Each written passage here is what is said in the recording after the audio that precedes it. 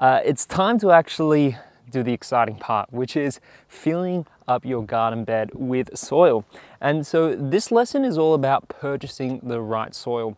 When you go into a hardware store, there is just 1,000,001 options out there. I'm going to show you the 3 types of soils I have in front of me. There's also manure there as well. And I'm going to show you a little trick about them because the branding says they're all different, but they're kind of similar. Let me show you what I'm talking about. So I bought a diversity of soil here. I got mushroom compost, organic compost, and cow manure. But when we open it up, we kind of see that they're actually not that great. Okay, check this out.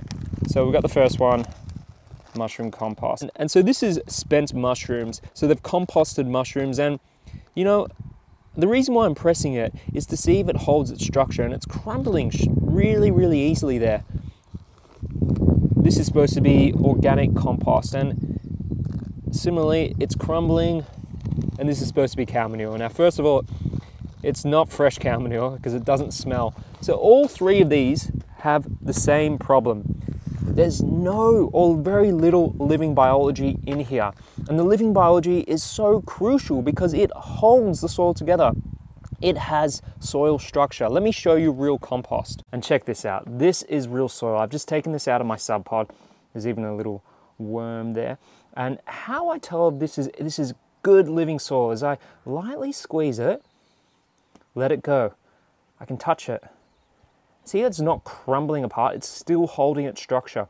And so another way to tell if you've got good soil structure is you can just get a little ball and drop that in some water. And we'll do that now as an experiment to show you how different this is from any bagged compost or soil that you will buy.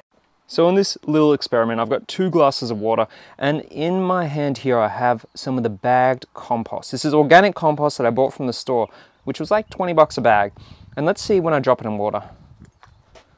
You see how it just explodes?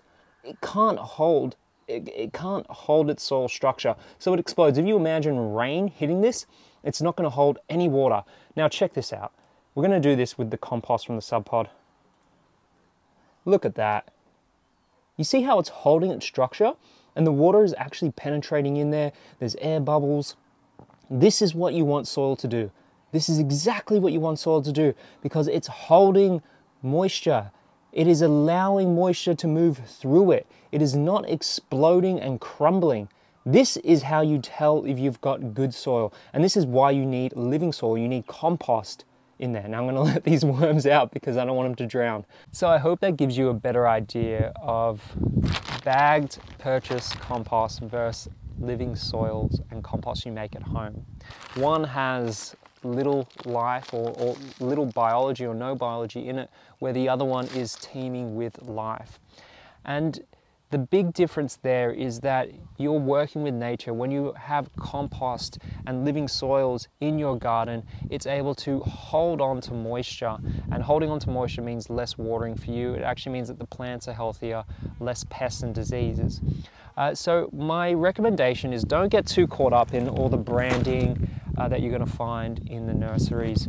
Definitely get a diversity of compost and soil. So get some mushroom, get some organic compost, get some manures, as they'll have different nutrient values and different organic matter values as well. So it's good to get a diversity, but don't get too caught up because what's going to make a big difference is actually getting the biology in there. And next off, we're going to explore that and show you how to turn your garden bed into a living ecosystem. So essentially, there's less work for you. Share below anything you learned today with the community and what type of amendments to soils you're going to buy, or maybe you're just going to use some soil on your property. Thanks so much for watching, and I hope you learned something today.